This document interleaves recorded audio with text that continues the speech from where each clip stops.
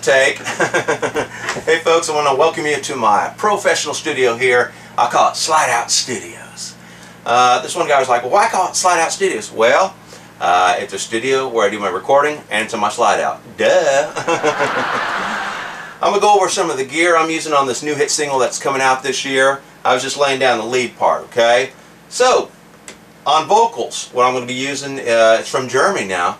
It's a Neumann TLM 102 microphone. Love this thing. It's going into a Focusrite Sapphire Pro 26 interface. Great preamps, folks.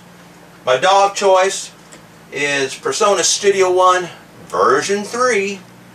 Awesome software and great effects. I'm monitoring my mix through some Yamaha HS5 monitors. I love them because they're so flat, right? And some of you guys are out there like, how do you get that guitar tone, Merl? Well, let me introduce you to somebody. Little Merl. He's got a fast neck on him. And in Little Merl, I got some single coil EMGs. Love these pickups. Then we're going into an overdrive pedal. It's called a BB preamp. It's pretty sweet. Into an Arena Reverb by TC Electronics. And my favorite delay, it's a DD3 made by Boss. Love that thing. Great for lead parts.